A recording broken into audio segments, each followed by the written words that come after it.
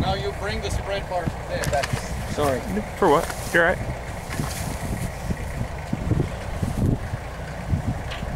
So the hardest part of all this was getting underneath the horse. The rest, pretty easy.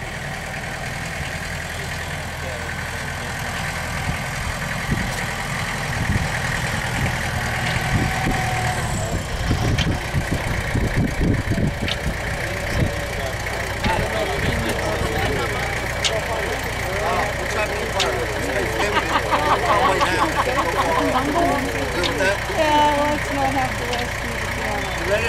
It is waterproof, but I know that it's no good. Yeah.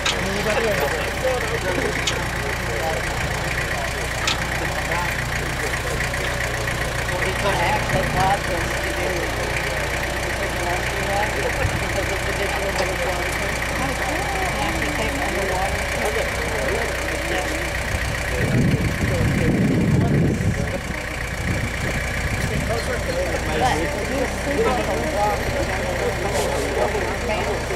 This is about 500 pounds of the simulation dummy. A small horse is about 1,000 pounds.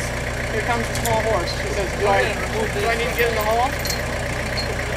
This tractor is going to probably be okay for this, but once we get him attached, we're going to get our guy out of the mud because we don't want to take a chance on that tractor rolling forward.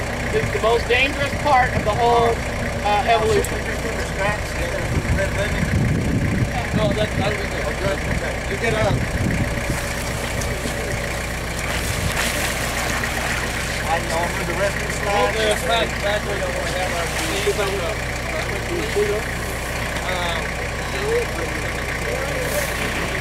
Normally you would.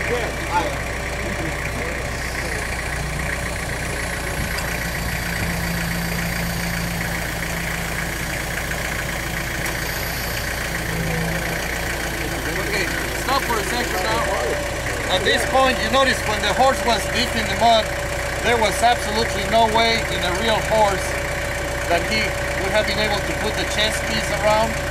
So what we do on a light horse is we'll bring the horse up to about this level and then lowering him some. He will not go back all the way down, okay? Just create a little slack and then he will be able to put the chest piece, but do not pull the entire horse like that because he will fall, okay? So at this point you can make adjustments, put the chest piece and then take him. It doesn't look like he's going to tip over, so we'll go ahead and leave it there. So clear out there. He's a well-balanced horse.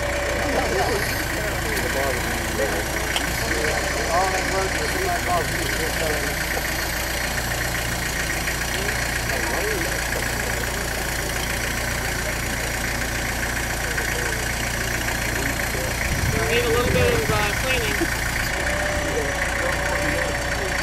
Nice one.